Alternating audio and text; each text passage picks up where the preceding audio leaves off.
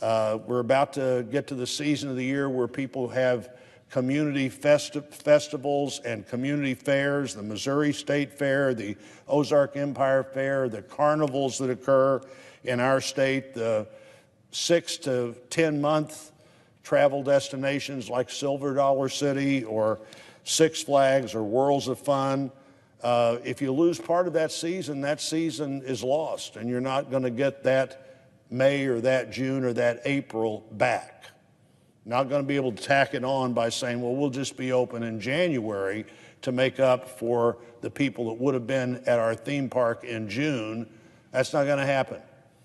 We're going to have the Ozark Empire Fair in Springfield, Missouri, some different time of the year than August, because August is hard this year. I noticed today the Olympics in Tokyo, they just announced they were going to postpone by 1 year.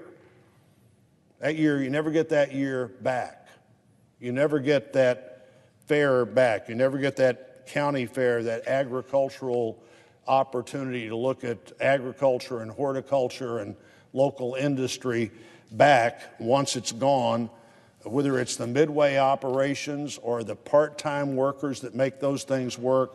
All those things are getting away from us. And we've got to begin to look, and I think we'll do that more in Part 4 than we were able to in Part 3. How do we go back in and be sure that as much as possible we've protected these businesses and these not-for-profits so that a year from now they're still around? How do you miss all or part of this year's activity and still be there next year?